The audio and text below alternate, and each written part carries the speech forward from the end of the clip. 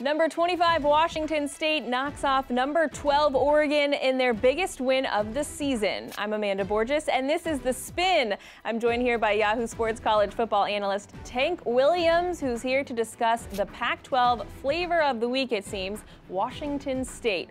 They put up 27 points on Oregon in the first half, ultimately winning 34-20. So, Tank, are the Cougars for real? No.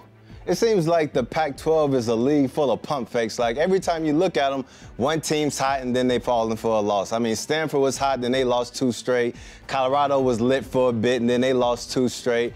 Oregon was kind of spicy like sriracha after they beat UW last week, and then they come into the Cougars in Pullman and they catch an L. So now Wazoo has the juice. Now Washington State is tied for second in the Pac-12 North with Stanford, and they still have to go to Stanford, they have to go to Colorado, and they have UW at home. And now the Pac-12 is always known for beating the draws off of each other, so no team is able to stay relevant, and I think that theme remains true this week. So even though I love me some Cougars, the ladies not Wazoo, I believe that the road to the Pac-12 North champion goes through the win of Stanford and UW at UW. So, yeah, Wazoo ain't a thing. All right, well, they head to face your Stanford Cardinal next week. What you got over there?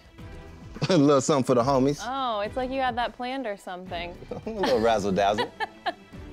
All right, well, we'll see if they can keep this up. But for more on the Pac-12 and everything else college football, keep it right here on Yahoo Sports.